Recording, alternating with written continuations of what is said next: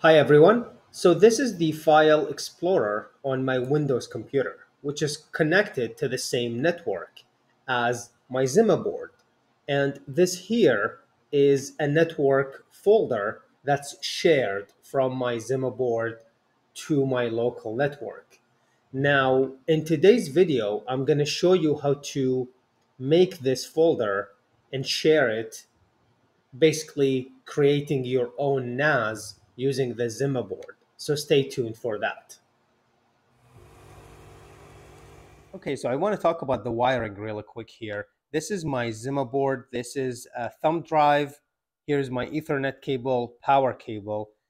This is a quick kind of a 3D printed case that I made. I'll leave a link to it in the description if you're interested in this. This is the cable that came in the box with the ZimaBoard, and this is my SSD drive. If you need to connect more than one drive, you're going to need a different cable that allow you to connect up to 2 drives. This one only allow 1. For now, this is going to work for me just fine. However, if you need 2 drives, you definitely need to buy the other cable. Now, because the CasaOS does not support RAID out of the box, there is another software that we're going to use called Duplicati that will kind of do the backup for us. So if you need to back up and have 2 drives, you can still do that. There is a workaround for it. As of right now, I know CasaOS does not support RAID out of the box. We can use True NAS, but that's a conversation for a different video. I want to maintain my CasaOS, and I don't want to override that with a True NAS because I want to utilize the ZimaBoard for other functions. So with that said, that's the setup I have right now. Let me kind of take you to the computer and talk through the folders, how to add the folder, share it on your local network, and then how to kind of connect everything and set up the backups. Now I connected the SSD. You can see it sees it here and says found a new drive. So I'm going to click Storage Manager. And then here we're going to create a storage. We're going to give it a name. So I'm going to call it my SSD drive. Now here we're going to choose the SSD that I just connected to the ZimaBoard. And this is just a warning that telling me that the drive will be formatted, and if you have any data, make sure you back it up. We're going to click Format and Create. And boom, this created the second drive, and you can see here says my SSD drive, and that's the SSD that I just connected to the ZimaBoard. You can see here I can format it again, I can remove it, but it's already connected and working. Okay, so here now I have my SSD. I have the thumb drive also connected. By the way, you can always go to the storage manager, which is here, to manage these and mount the devices or format them if needed. Let me show you how that looks like. Here you can format or remove a drive. That's how you mount. Let's say you've added an SSD, make sure it's formatted and connected here from the storage manager. Now what we're gonna do is, let me go to Files, and you see here on my SSD, I'm gonna create a new folder. It's gonna be a shared folder. Let's call it Files. It's for now for demo purposes. This is going to be shared folder. So check that shared, click submit. Now this files folder lives on the SSD drive that is connected to the ZimaBoard. So any other device like my Windows PC that is connected to the same Wi-Fi can use this folder as like a network drive. So this is that where you store the files. So let's go ahead and pull up. This is my Windows PC here, and I'm going to add this files as a network drive. So I'm going to do right click, add network location, and then next, choose that. By the way, you can get the path from here. So if you want to copy path, you can copy that from the files on the ZimaBoard. You click this and then do copy path.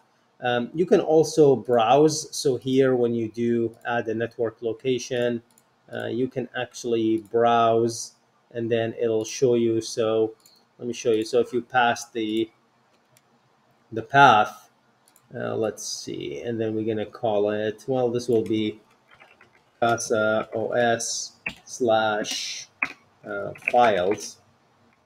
And then if you click browse, you'll see here it show you the folders that were created, and this files folder is the folder that we want to add. So I'm going to select that, click OK. That's the location. Click next. I'm going to give it a name. We'll keep it default here. Next, and then this is just to open the folder when I'm done. So now I've added this network folder, and I can add stuff to it. Let's say I have a video, or I have a file, a picture, anything, I can definitely add here, which I'll show you in a second. But again, this is a single drive. With NAS, you want RAID. You want to create a duplicate of that drive. And that's why I have the thumb drive here, just to kind of show you how we can create backups. So first, I'm going to do a new folder. I'm going to call it backups. This does not need to be shared. And now we're going to back up these files into the backups. So the way, I don't think, or at least I'm not aware, that CasaOS support RAID out of the box. So we're going to use this software called Duplicati. Let's go out here, and then we're going to go to the App Store. Now, from the App Store, we're going to download this software called Duplicati. So I'm going to click install here.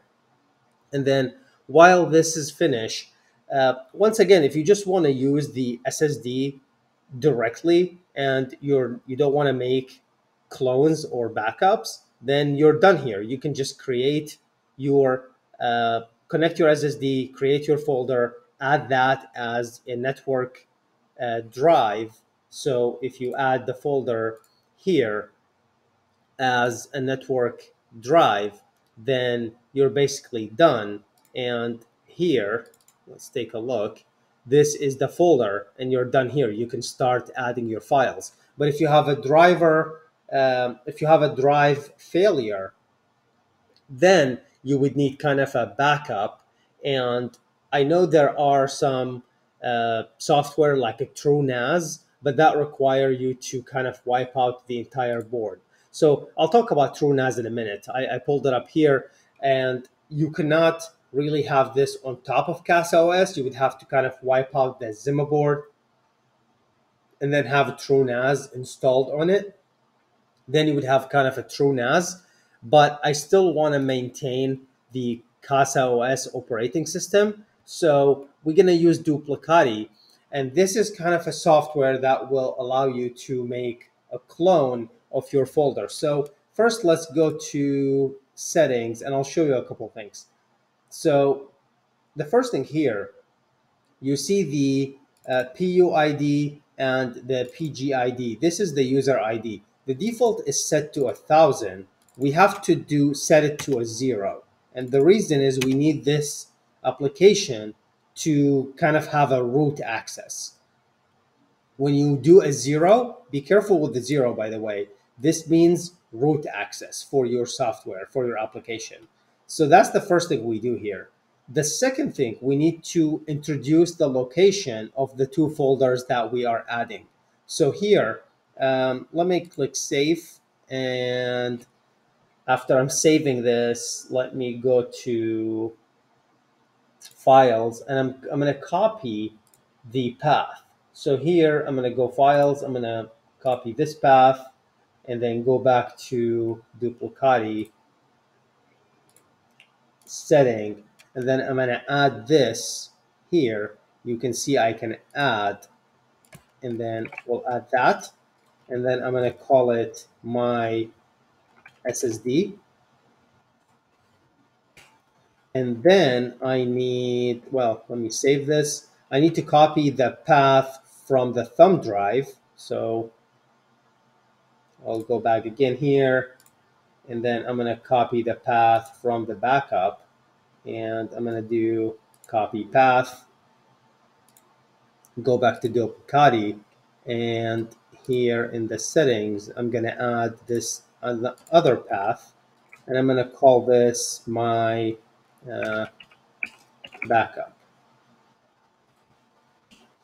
And the one I called SSD, I think I can call it files.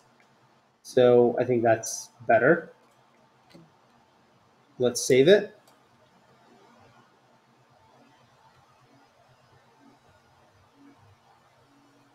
Now, if I open this, first it's asking me if I want to set up a password. I think I'm fine without a password. I'm the only one who's using this. If you do want to set a password, you can always do that. So for now, I'm just going to do no, my machine has a single account.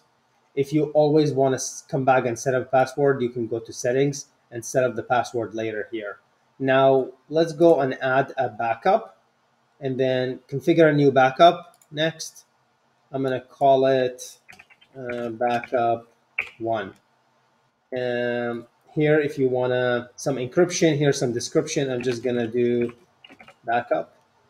And then I'm going to do no encryption for now.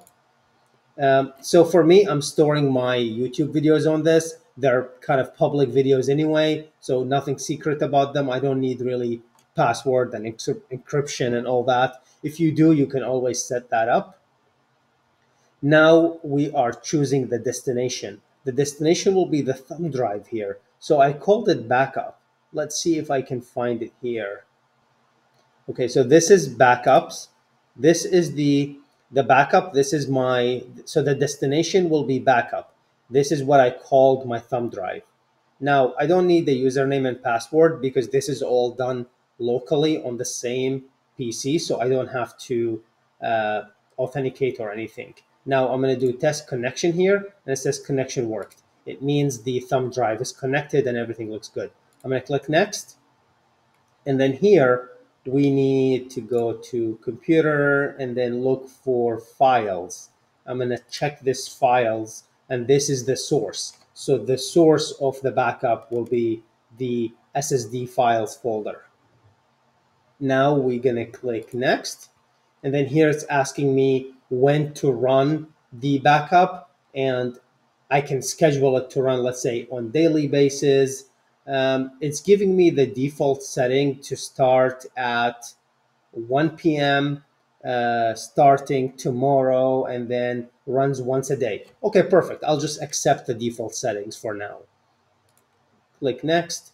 And then this is just to truncate or to have the backup in like small files. So I'm just going to accept the default here. And then this is the retention. I'm going to do like delete backup that are older than maybe I don't know, month. So every month, anything that's older than a month, it'll automatically be deleted. You can do weeks, you can do days, however you like to configure this. I'm going to click save. Now this is my backup that I just set on Duplicati. I'm going to run it now. Now I don't have anything to backup as of now, but I'm going to just run it and just see. Now we're going to go look at these folders. And you can see in my backup, there is kind of 3 backups already because I ran it, even though there was nothing here in the files to start with. Now I'm going to add a file. So I'll show you how can I'm going to go here. And if I go to my downloads, you can see I'm going to copy this video.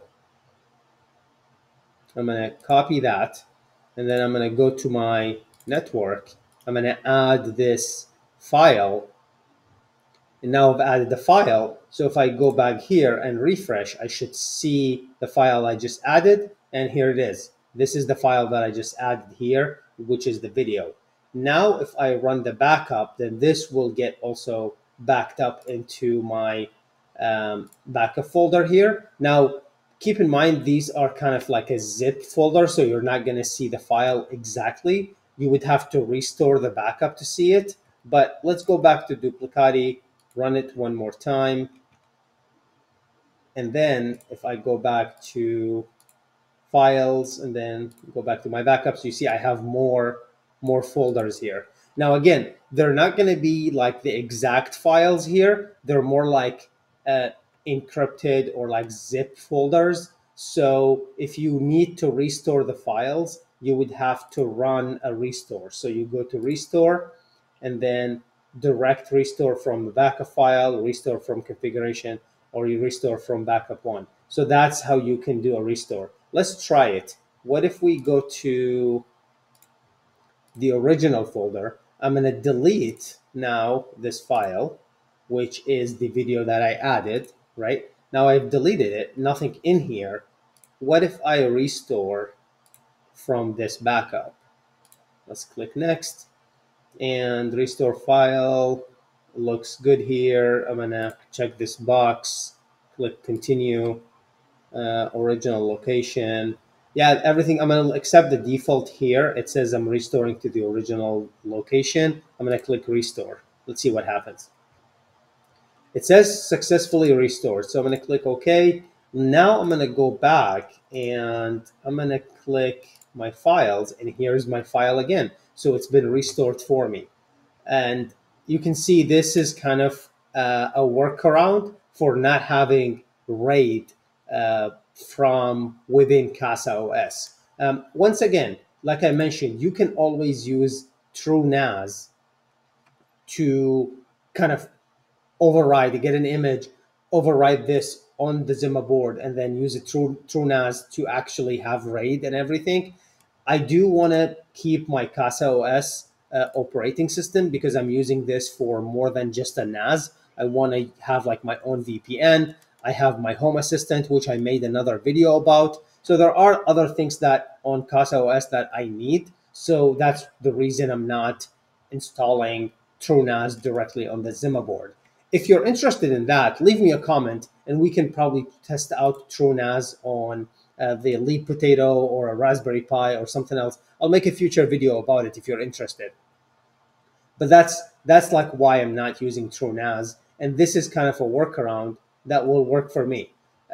What I really want this for is to have my videos for like YouTube videos, backups, things like that. And again, I'm not really worried about encryption or password or anything. They're going to be public YouTube videos anyway. So I hope this was helpful. I hope this is kind of help you to build your own NAS and continue to also utilize the ZimaBoard for other features other than just like NAS and maybe a VPN, maybe a Home Assistant, and there are so many other applications. So that's the reason. And this is kind of an easy and simple way to have a way to kind of store your files without on your without on your local network without having to go through a lot of hassle and a lot of work. It's usually simple and easy to set up. So yeah, once again, thank you for watching. This is it for today's video. I will see you in the next one.